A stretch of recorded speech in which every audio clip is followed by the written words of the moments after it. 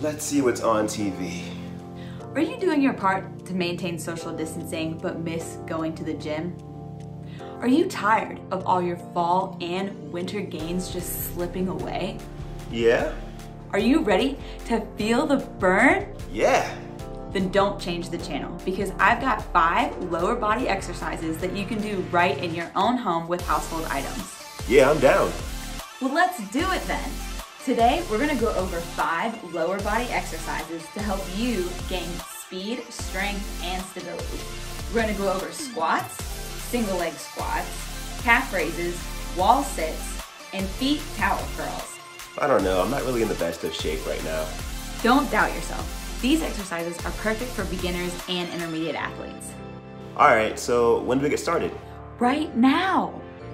Wait, can you hear me? Duh, this is a live class. Okay, let's get started with some squats. These are gonna help you develop some major muscle groups, like your quads, your hamstrings, your hips, your glutes, and even your core. Here's how. You're gonna begin with your feet about hip width apart, your toes pointed slightly out at a 45-degree angle. The first thing you're gonna do is shoot those hips straight back. Be mindful that your chest and your shoulders stay nice and proud. Also keep track of your knees. You want them to be tracking just in line with your toes. We don't want those knees to cave in because that can cause some unnecessary knee pain. So the goal is to get your hips below parallel or at least below your knees. From the bottom of your squat, you're gonna drive through your heels, you're gonna raise those hips back up, and when you get to the top, you're gonna squeeze those glutes and stand nice and tall. Thanks for the tips. I really like how doing squats can increase my stability by strengthening my core and hips. I heard that using a backpack with various weights is a good way to increase the difficulty at home. That's a great idea. A good place to start is to begin adding squats to your routine at least once or twice a week. You can do 3 sets of 10 with 1 to 2 minutes of rest in between. Then, as you start to build your strength and feel more comfortable, you can add in additional sets and additional reps. Once you get comfortable with squats, you can start adding in single leg squats to your routine. Here's how. This time, you're gonna start with your feet about shoulder width apart. Again, with those toes pointed out at about a 45-degree angle. We're gonna start with our left leg, so go ahead and lift up your right leg to about a 45-degree angle. We also want our arms completely outstretched, straight in front of us, just to offset some of the weight that's going to be used while we're squatting. So again, shoot those hips straight back. We're aiming to get those hips below parallel or below the knee. Once you get to the bottom of that squat, same thing. You gotta drive through the heel in your left leg to bring yourself back up and squeeze those glutes at the top. During a one-legged squat, you wanna make sure that the opposite leg that you're not on, so in this case, our right leg, is touching the ground.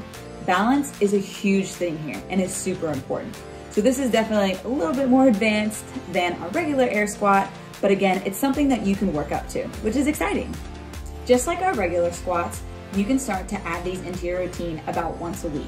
Start with 3 to 5 sets of 10 reps with anywhere between 1 to 2 minutes of rest in between. As you get stronger, you can add more reps and you can add more sets. That was a tough one for me, but I'm gonna keep working at it to get better. All right, now let's fire up those neglected calf muscles with some calf raises. This time, you're gonna start with your feet about shoulder width apart again, and you're gonna be standing in an upright position with your hands by your side. We're gonna start off by contracting our calves, our hamstrings, and our glutes by raising up onto our toes by pressing our heels as high as we can. From there, lower yourself in a controlled manner. I like these. I know you can make them a bit more challenging by doing them on a step, platform, or block.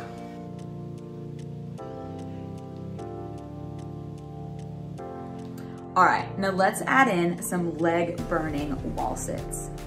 These are gonna help develop your hamstrings, glutes, quads, and your core. You're gonna start out with your feet about shoulder width apart, and you're literally gonna sit on the wall. So your back should be in contact with it as well as your hips. Slide on down until your hips are about parallel to where your knees are. You wanna create a 90-degree angle with your legs. So from here, you're just gonna hold it. from anywhere to 20 to 60 seconds. Now, the key here is to rest only 30 seconds in between, but each time you do a new set, try to add at least 5 to 10 seconds. So this is something that you definitely want to build up, and the next time that you try your wall sits, see that you could do anywhere to 10 seconds to 15 seconds more. You know, you can increase the difficulty of this exercise by holding a heavy object out in front of you. I'm using a laundry basket. This can help engage your core and upper body.